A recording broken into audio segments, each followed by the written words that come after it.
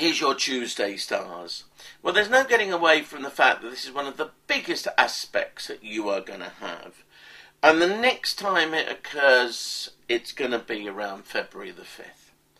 And so that means you are walking a tightrope. And I tell you what it is.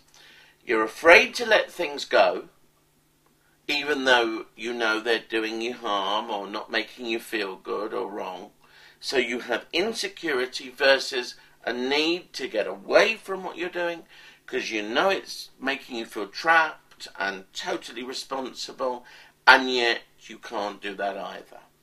What you've therefore got to find with this fear of letting go and this knowledge that you know if you do let some things go, you'll be able to break the vicious circle you're in. And that's the way to go. You need to get rid of those things that really make you ill. Delegate. Pass them on, pass them over.